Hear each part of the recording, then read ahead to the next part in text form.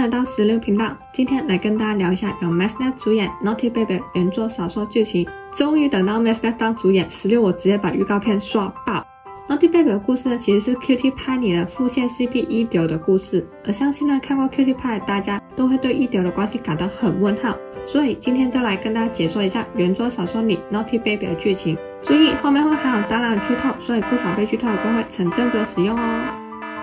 首先简单介绍一下两位主角，公的名字叫一，32岁，之后呢我都会叫他喜爱一。长相凶狠，性格霸道，易怒，自大高傲的富二代，也是一位妥妥的生日人。家族生日是泰国最大的汽车经销商。受的名字叫坤丢，25岁，长相可爱的乖孩子，但性格固执，容易胡思乱想，身材娇小却有着跆拳道黑带。平常呢会去训练场当助教，家族呢经营着汽车零件生意。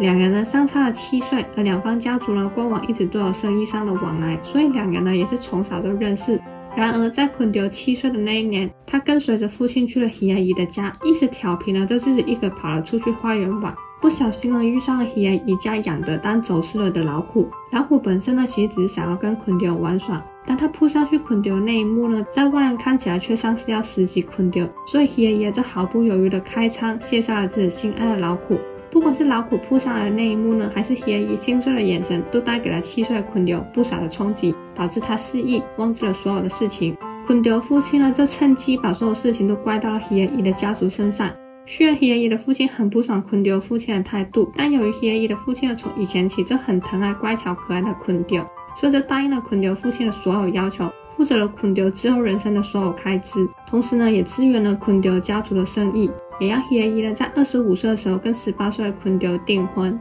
由于老虎事件，坤丢就失忆了嘛，未免勾起他的恐惧呢，那之后喜阿姨再也没有见过坤丢，直到订婚的那一年，两人再次相见，所以坤丢就以为订婚的那一天才是两人的初见。但是从订婚那一晚开始，喜阿姨就让坤丢独守空房，直到1个礼拜后，喜阿姨才在凌晨的时候回家。当时呢，坤丢因为发了噩梦惊醒，出房间就遇到了刚回来的喜阿姨。两个人都没有讲话，只是喜阿姨轻轻地拍了一下坤丢的头，让坤丢有了安心感，也从那一刻起喜欢上了喜阿姨。然而之后喜阿姨呢还是一直有家不回的状态，直到2年后喜阿姨应酬的时候喝醉了，就被送了回家，坤丢就趁机诱惑了喜阿姨，两人就发生了关系。本来以为两人终于可以有进一步的发展，然而并没有。因为喜阿姨要忙工作的关系，导致两人错失了好好聊一下的时机，两人的关系呢就继续保持着2条平行线的状态。而喜阿姨之所以一直不回家的原因，是因为每当她看到坤丢那楚楚可怜的眼神的时候，她就会心动到不知道怎么办，怕自己突然太靠近坤丢的话会吓到他，因为怕坤丢会不舒服，而一直保持着自己觉得适当的距离。同时在老虎事件后，喜阿姨就一直感到很内疚，怕太过靠近坤丢了会让她想起童年那可怕的记忆，所以呢也一直不敢接近坤丢。但在喜阿姨的心里，她早就认定了坤丢是她要找一辈子的对象，所以订婚7年后，喜阿姨就跟坤丢求了婚，坤丢也高兴的答应了。即便两人的关系还是很生疏，但因为两人就是互相喜欢，只是没有讲出来而已，所以呢还是顺利的筹备着婚礼，直到第三者出现。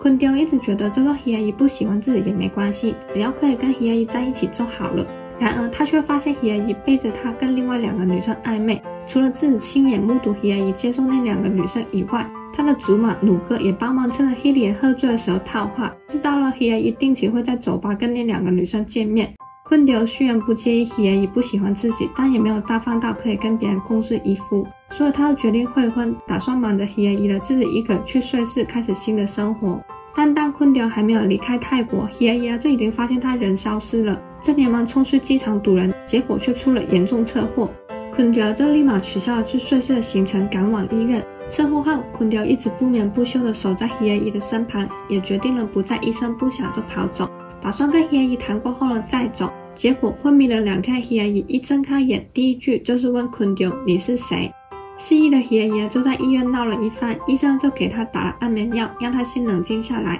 在醒来的时候，喜阿姨的记忆就回来了，但看到因为担心自己而还留在泰国的坤丢，喜阿姨呢就干脆将计就计，继续装失忆装傻，再借机会了把坤丢追回来。为了把坤丢追回来，喜阿姨真的是用尽了各种手段，任性的缠着坤丢不放手，像是要坤丢喂自己吃药，硬要抱着坤丢一起睡觉，甚至还常常借机会偷亲坤丢。希尔伊的各种花式进攻了，很成功的动摇了坤丢的内心，但坤丢还是很担心，觉得希尔伊只是因为失忆才会这样子表现，而且第三者的问题还是没有解决到。